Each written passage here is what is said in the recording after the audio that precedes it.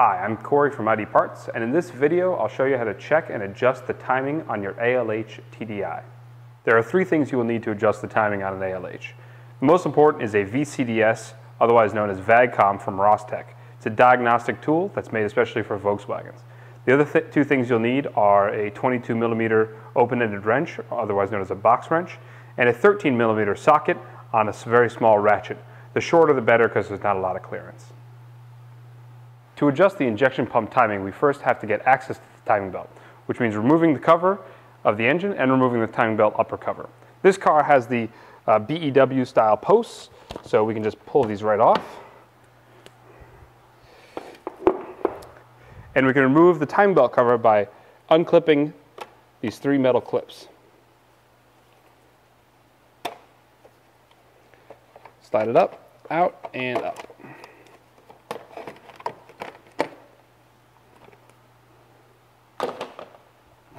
The sprocket we're dealing with to adjust the injection pump timing is going to be this injection pump sprocket right here.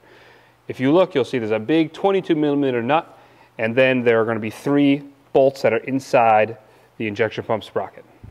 These are the three bolts we need to loosen in order to be able to adjust the pump.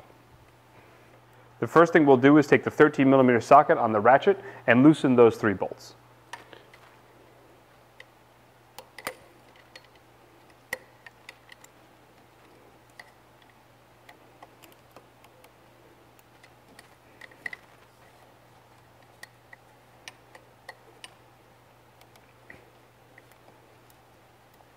It's important that you just loosen the bolts. You definitely don't want to take them out, and you want a little bit of friction left on the bolt. You don't want them to be loose. With the bolts loosened up, we're going to take the 22mm wrench and put it on that 22mm big nut.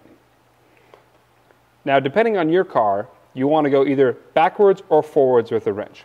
If you need to retard the timing or move it backwards, you want to push the wrench towards the windshield. If you want to advance the timing, you want to pull the wrench towards the bumper. So after tapping the wrench in the direction we need to go, we're going to take the wrench off, tighten up those three bolts, and start the car. We're going to open up VCDS and check where our timing is.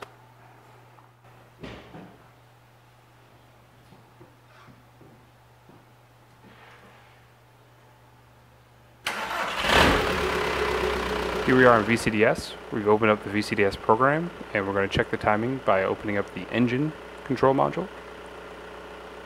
Let this load up. Then we need to go down on the right hand side to Basic Settings -04. Click on that. Then we don't want to change anything. We want to leave the group as 00 and just hit go. A bunch of numbers will pop up, but the most important thing we're looking for is the bottom right TDI timing. Click on that. When you click on that, a graph chart will pop up in a new window. And it may not have any data in it, and the reason is you have to select your engine on the bottom right. We'll do that here. We're going to look at an ALH. There we go. And here's the graph. There's a green line, a blue line, and a red line. That indicates the range where your timing should be. Closer to the green is advanced, closer to the red is retarded, so you want to be close to the blue line as possible. On this car, the timing is so advanced it's off the chart, so we'll have to push the timing backwards. And again, that's by tapping the wrench towards the windshield. We'll bring that line down to closer to the blue area, and hopefully we'll get it on the first try. But if we don't, we'll just repeat this process until we get it.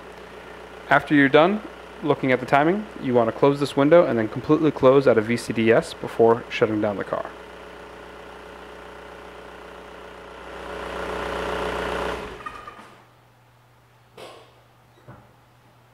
You can repeat this process as many times as you need to get the timing where you want it. However, be careful of not being too aggressive just in case you overshoot your mark. It can be very hard to get it back to where you need it to be. If you have any other questions about this video, send us an email at sales@IDParts.com. Check out our other YouTube videos or check out the ID Parts post at post.IDParts.com. We're done with this car. We're going to put the covers back on and drive it away. Thanks for watching.